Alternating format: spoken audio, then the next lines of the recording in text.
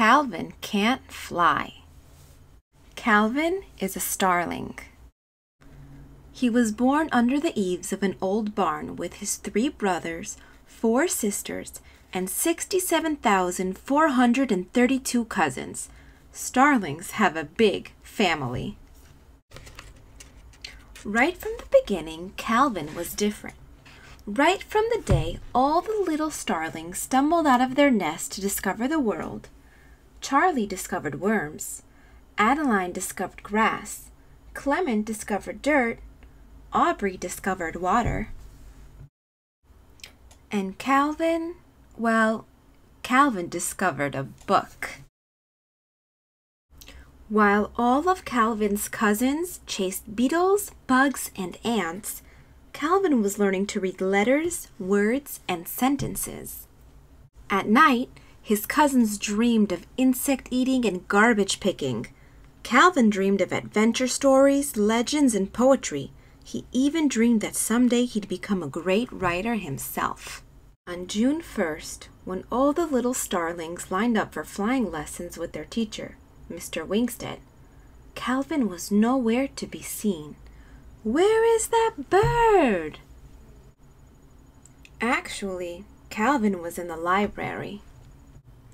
As the other little starlings were learning to swoop and hover and fly figure eights, Calvin buried his beak in books, and there his mind soared.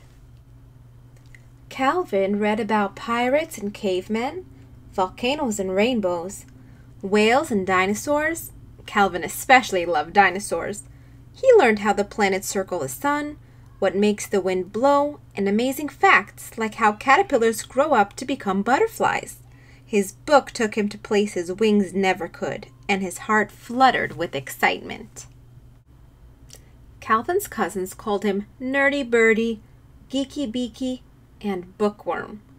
And when you're a bird, being called a worm is a very bad thing. Calvin ruffled his feathers and mumbled, "Oh, how the wounding words of scorn do sting." Then he sadly waddled back to the library, the only place where he was happy. And so he spent all summer reading, learning, and absorbing everything his little starling mind could. Until the first leaf turned orange and fell to the ground. The fall winds sent a chill through the old barn. Summer's nests blew to the floorboards. It was time to head south. His cousins warned, "Calvin, you better learn to fly. In a couple of days, we've got to be out of here." Calvin said, "Ah, yes, migration. I've read about that." His sister asked, "Calvin, can you fly?" Calvin had to admit he couldn't. All the other starlings took off in a giant formation, but Calvin could only stand and watch. A big, lonely tear rolled down his cheek. Calvin turned and trudged back toward the old barn. He was so upset he didn't even notice his brothers, sisters, and cousins coming back to get him. All of a sudden, they were tying up Calvin's middle with string and scraps of cloth they had found in the garbage. They grasped the other ends with their beaks and off they flew, with Calvin, somewhat embarrassed, safely in tow. For days and days they flew.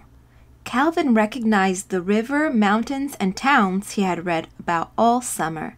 Excitedly, he pointed them out to his brothers, sisters, and cousins, but the other little starlings just flapped their wings and headed south. Soon there came a day when the winds blew especially hard. Trees bent sideways, leaves scattered wildly. Flying became harder and harder. The air had an odd smell to it, the smell of danger. Calvin, remembering back to his favorite weather book, warned the rest of his family. "A hurricane! A hurricane is coming!" All his brothers and sisters and cousins asked, "What's a hurricane?"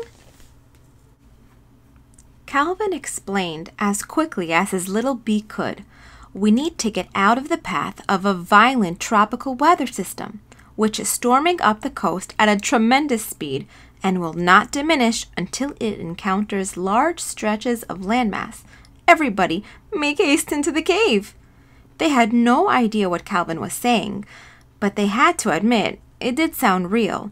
So the flock made a loop-de-loop left and a dipsy-doodle right and dove into the cave. They did everything Calvin told them to. To their amazement, a great storm did blow across the land. It thundered over the mountains. It roared through the villages. It smashed and crashed, rumbled and raged, just as Calvin had predicted. The whole big starling family gathered together, watching in fear and awe. The storm finally ended. The sun came out in the sky, and the starlings came out of their cave. They were safe and sound, all because of Calvin. They celebrated with a great starling party in honor of Calvin. They ate big juicy worms and yummy crunchy beetles. They danced and sang songs about how Calvin had saved their lives. They toasted Calvin with acorn caps filled with fresh, clear mountain water. Calvin was so happy and felt so good deep down inside that he jumped and hopped and danced and flapped his wings and flapped his wings and flapped his wings. All the other starlings looked at him in amazement. "Calvin, you can't fly!" they exclaimed. And Calvin, the happiest starling in the whole wide world, chirped, "Why, yes, I do believe I can." And they all flew south with big wide smiles on their little starling faces, especially Calvin. The end.